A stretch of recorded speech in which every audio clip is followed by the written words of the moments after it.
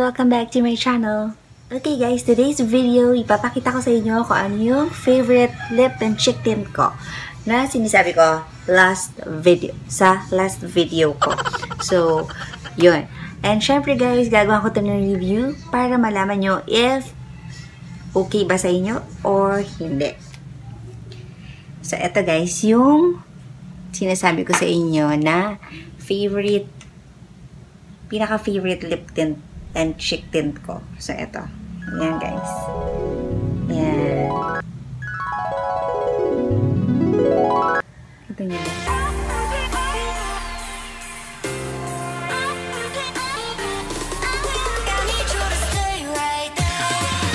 Ayan. So, happy skin. Ayan. Super okay nito talaga. Ayan. And, very handy siya. Tapos, very pigmented siya. So, konting lagay mo lang sa cheek mo and sa lips mo. Yan. Kakalap na siya talaga. And, very natural yung effect niya. So, parang sun-kissed lang yung effect niya sa'yo. So, ayan. Tapos, nabili ko siya sa Mall of Asia, department store, sa may makeup section. Yun,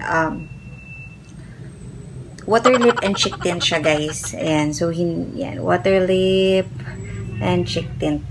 Yan. So, yung color niya is, eto, yan, dainty. Yan, dainty. So, yan siya. Actually, last year pa sa akin to. No, I think 2017 pa siya sa akin. So, until now, 2019, yan, meron pa rin siya. Yan, kita nyo naman guys, diba, gamit na gamit. Actually, wala na akong time. Hindi ko na siya naasikaso. And, nung unang hindi pa siya ganyan, pero siguro kasi syempre gamit ka ng gamit, halos everyday siyang nagagamit kasi nga, pwede mo siyang pang everyday use kasi yung lips mo, na mo-moisturize niya yung lips mo instead na dry, hindi katulad ng ibang product. So, ayun, kasi water-based siya, guys. So, yun. Maganda talaga to. Nakalimutan ko na kung magkano to. Paubos na siya, kaya I'm planning to buy another one. So, ito. Ito yung, sa lahat ng na-try kong lip tint, lip and cheek tint, ito yung pinaka-okay sa akin, pinaka-the best, and pinaka-affordable. Ayun. Tapos, hindi siya mabaho, guys. Yan. Ang bango niya. Hindi siya masakit sa ilong. Mabango siya. Para siyang strawberry na cherry yung amoy niya.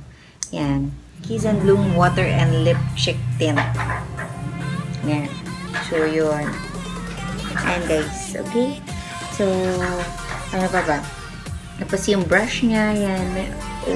Malambot din yung brush niya. Okay, yung packaging niya, cute. Diba? Very kikay. Yung pink. Cute yung mga packaging sa Happy Skin, guys, eh. So, yun. Doon ko siya nabili siya. So, try nyo, guys. Maganda siya. Okay? So, yan.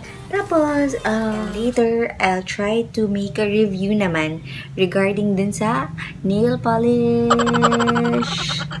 Nail polish. Nail polish. Ayan, dyan. Regarding dyan sa nail polish na ginamit ko the other day. And guys, thank you. Don't forget to like and subscribe to my channel. Bye! Love you!